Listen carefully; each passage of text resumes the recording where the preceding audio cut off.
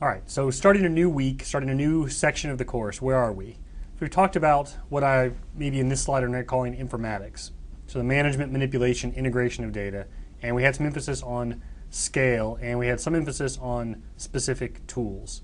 Okay, so now we're moving into what I'll call analytics. And so we're going to talk about statistical estimation and prediction. And one of the points I want to make is that this builds on the informatics, in that the things you're going to learn you can implement using the tools before. And we already saw a piece of this where we did sort of matrix multiplication and various tools and so on.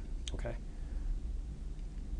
Okay. The other point, if you remember, we made early on was that 80% of what people think of as analytics really boils down to the ability to do sums and averages. And so we'll see a little bit of that in here, where maybe understanding the problem and understanding the solution is hard or easy depending on maybe your background. But as far as implementing it, it's not too bad. Okay. And then we'll move on to the visualization in a couple of weeks. All right, so to get started on this, I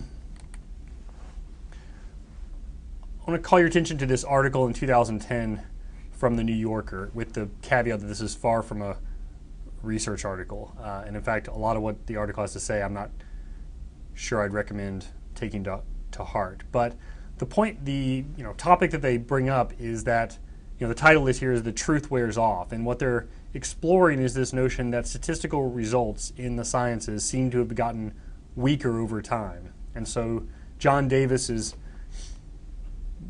a researcher at the University of Illinois who does work on antidepressants, is quoted and is discussed as talking about how a forthcoming analysis is demonstrating the efficacy of antidepressants has gone down as much as threefold in recent decades. So this is that the effectiveness, as measured by clinical trials, of these antidepressants has gotten a lot weaker.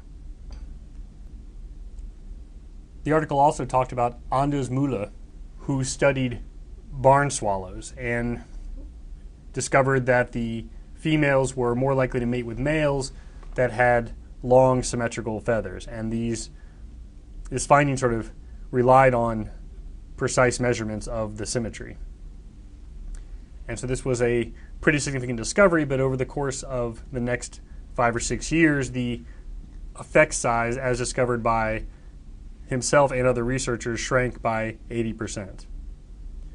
Okay, a lot of the article talks about Jonathan Schooler in 1990, who made a discovery of an effect that he called verbal overshadowing, which was counterintuitive because it showed that people who are asked to describe a face, using English that they've seen, were actually less likely to remember it than those who had just seen the face.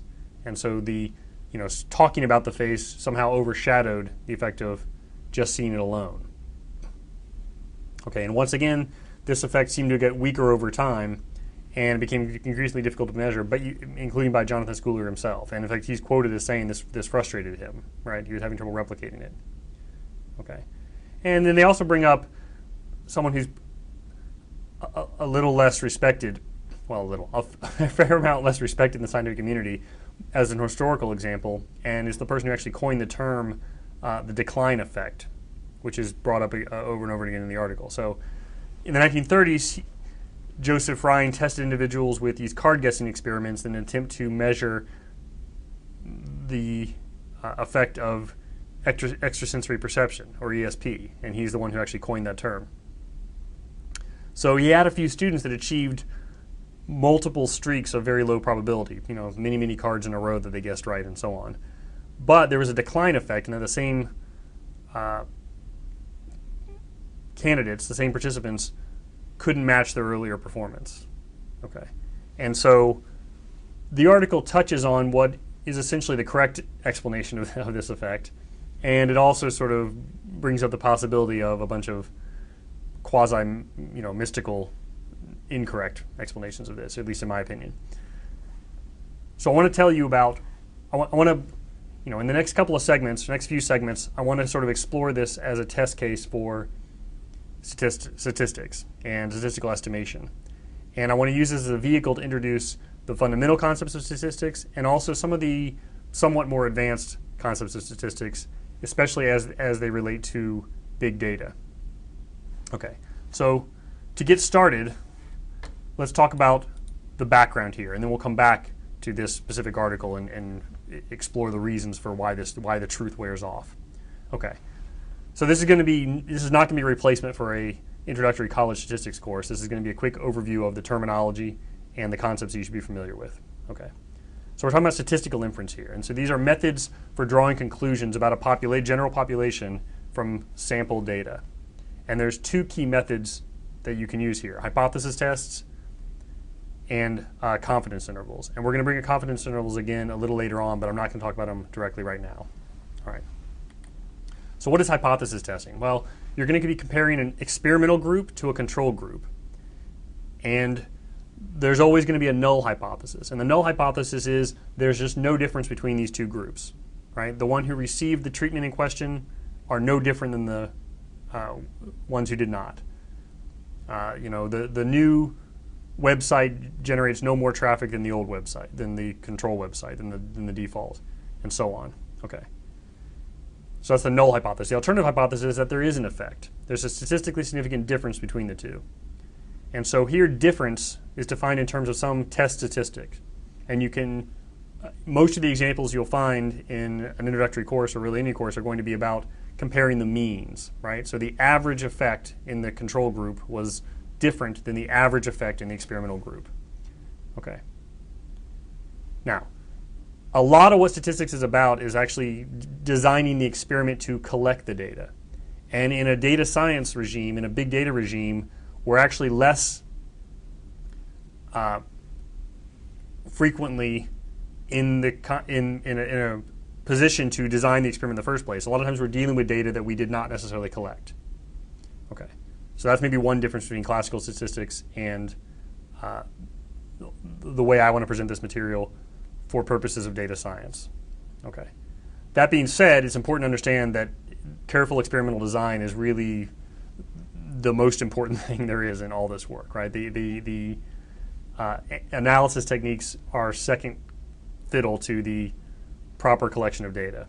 Okay, so this includes things like randomized trials, blinded and double-blinded. So, what is blinded? It means that the participants themselves don't know which group they're in, and that's pretty much non-negotiable, right? You can't tell people that they're getting a placebo drug versus the actual drug, or they'll they'll report their symptoms differently as an effect. Randomized is also would be non-negotiable, except the fact that it's difficult to achieve in practice in some cases. So randomized would mean we draw a sample through some method, and then we assign them to the groups, to the control group and the experimental group, with no process whatsoever, right? It's just purely random. Okay, so this framework, expressed in just these sort of few bullets at a high level, is unbelievably powerful, right? It's completely universal to data analysis, so it's really important to sort of internalize these points, and we'll go into some more detail on some of the other aspects that aren't included in this slide. So some examples you can dream up, that measuring the effect of a new ad placement on your website compared to the control group of the existing placement, measuring the effect of a treatment against a sugar pill or the best existing treatment, okay, and everything else you might imagine. So to summarize hypothesis testing, you can organize this terminology into this grid here, where there's two possibilities for this true state of the world. One is that the null hypothesis is true. There is no difference between the control group and the experimental group. And the other is that the null hypothesis is false, that there is an effect that you're measuring. Okay. And so then there's also two possibilities for the outcome of your statistical test. In one case, you do not reject the null hypothesis, right? You find no evidence that there's any difference between the groups. And the other is that you reject the null hypothesis. You do find evidence that there's difference between the groups. Okay.